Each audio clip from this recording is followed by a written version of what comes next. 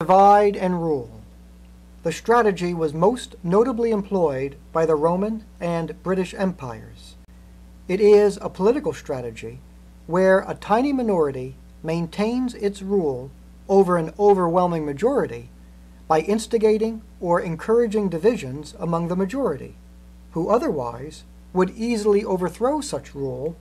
were they able to unite against the rulers. Republicans and Democrats, as a matter of standard operating procedure, apply the strategy when they fan the flames of partisan division in our own society by continuously pandering to their base supporters. Since the overwhelming financing for both parties comes from the ruling political elite, the parties fan the flames of societal division at the behest of this elite. For if the ruling elite was opposed to divisions in society, they possess the financial power to stop the political parties from instigating it. In pursuing the common good, we cannot ignore this underlying reason for the partisanship pervading our society. So, when we speak of a politics without partisanship, we are referring to the inherent unity that exists among the overwhelming majority of ordinary Americans who comprise somewhere between 80 and 90% of the American population. But we are under no illusion that Americans can unite in harmony with those who are intent on gaming the system for selfish benefit through the dysfunctional behavior of special interest lobbying. Government policy has become so ensnarled with laws skewed to the benefit of political favorites that unwinding these snarls will involve unavoidable trade-offs, creating winners and losers. But we contend that when losing is simply nothing more than ceasing to be a political favorite and being once again subject to the laws like everyone else,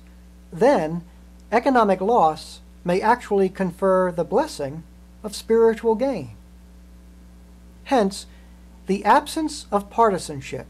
should not be misconstrued as bereft of conviction or a reluctance to confront and challenge all those individuals and groups in American society successfully gaming the system to the detriment of the common good of the great bulk of the American people. This seeming contradiction between professed nonpartisanship and admitted political conflict should not be unfamiliar to anyone.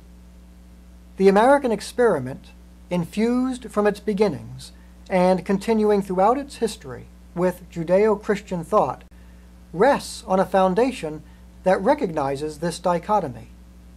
Recall that the Jewish prophet and Christian wayshower who peacefully said, "Blessed are the peacemakers," and "Love your enemies," who instructed a disciple to refrain from violence and "Put up thy sword,"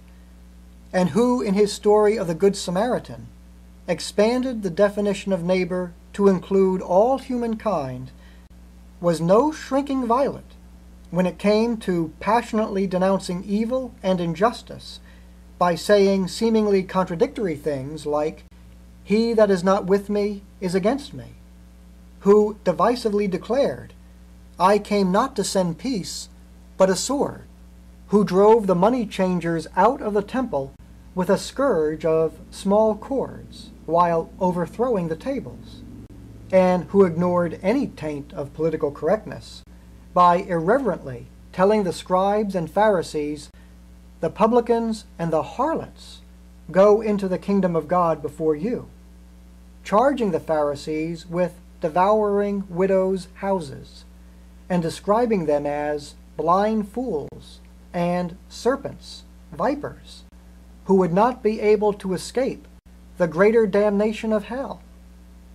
As citizens of the United States, we are now also called to be sophisticated enough to make the same distinction of loving righteousness and hating iniquity, as St. Paul put it,